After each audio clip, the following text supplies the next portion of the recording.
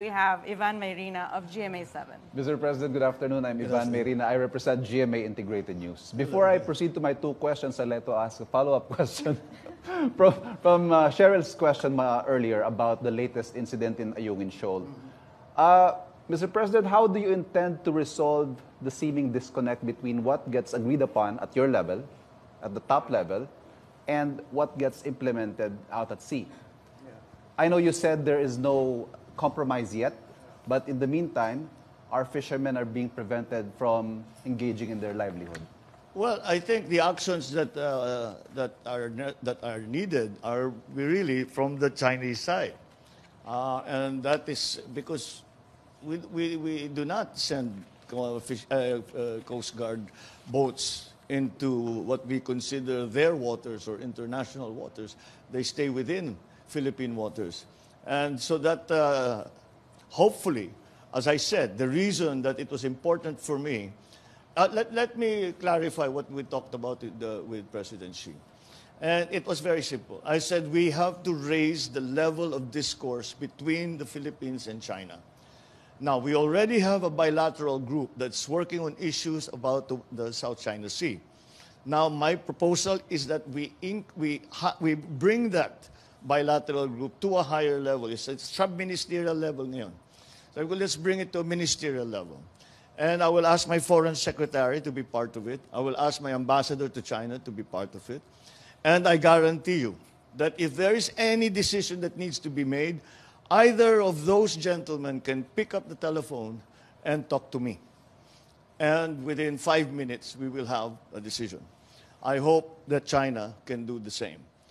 And that is what the President Xi was agreeable. And he said, why not? So he assigned his foreign minister to take care of the details. That's what we're working on now.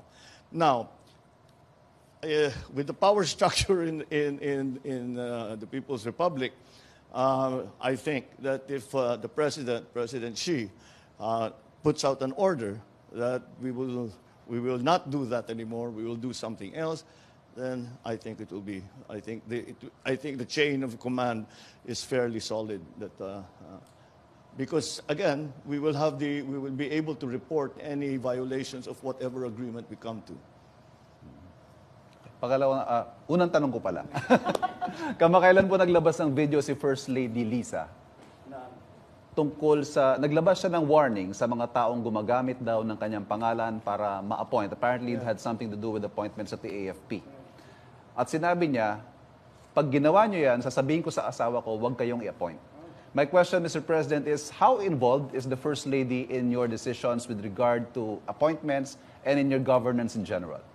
Zero. She really has no input on that.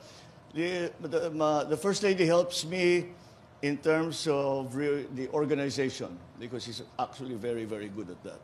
Organizing which office, how the workflow goes, where the documents go through. She's a well-trained lawyer, so she's very good at that. And but that's the extent of it. We don't talk policy together. I mean, she'll comment. She generally say that, that looks good, that doesn't look good, I don't know why you're doing that, that's fine, what a great idea. But that's it. Do you consult her in difficult decisions? Not political. Not political decision. Legal. Oh yeah, legal, I will ask her. I will ask whenever there's a legal question. I'm not a lawyer, so I need an expert opinion. She's right next to me most of the time, so I can turn to her. I am very lucky, actually. I think I have the best legal representation of any president. I have a former Chief Justice as my executive secretary. I have JPE, who is working as a legal advisor to the president. And between all of these experts and legal luminaries, that's the only time that the discussion may include Liza. But she doesn't come to the office and sit with us at all. If I have something to ask her, it's usually definitions. Define to me what is the legal definition of this? What is the legal definition of that? When they talk about this, what do they mean? What's the legal concept behind that? It's usually, that's the kind of question, because she's a teacher. So that's the kind of question I ask her. Last question, sir. Okay. Madalas nyo rin pong isama si Congressman Sandro sa inyong mga biyahe at sa inyong mga engagements. The question is the congressman being groomed as the next Marcos president? Sandro? No. He's not being... we're not... To possibly refine or operationalize this doctrine? Does your administration see any opportunity in, for example, deepening engagement with the non-aligned movement, especially now that superpower rivalry, especially in our zone, is, might be intensifying sometime in the future? Well, that was very much in response to the Cold War and the slow dismantling of the organs of the Cold War, if that's what you want. That's how you want to put it, and that is why that non-aligned treaty was created between several nations who said that we no longer subscribe to the notion that we as a country must choose to side with one superpower or another, and that is precisely what we have undertaken. And that is exactly the position that I have taken in terms of foreign policy. Although this came up again in our discussions in the conference, is the question that was asked was very, very actually thought-provoking. Will geopolitics finally kill globalization? Because geopolitics is pulling people apart and all these aggruppations are being pulled apart. And the general conclusion is that countries realize that alliances are important, are in fact they're more than important, they're necessary.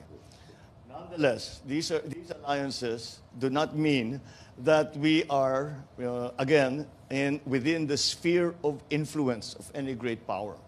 As a matter of fact, in ASEAN, we all came to the agreement that at the very least, in ASEAN, in the Asia-Pacific region, the future of the region must be decided by those in the region, not by some outside power.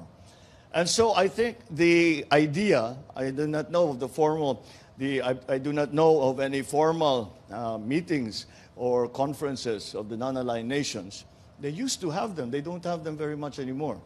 I don't know about that, but we are very much in the spirit of that treaty. We are very much part of it in the sense that we continue to walk that very fine line between two great superpowers who are surrounding us, both physically and geopolitically. Thank you, Mr. President. Thank you, sir. Okay. Thank you so much, SAS Reganda Sansot of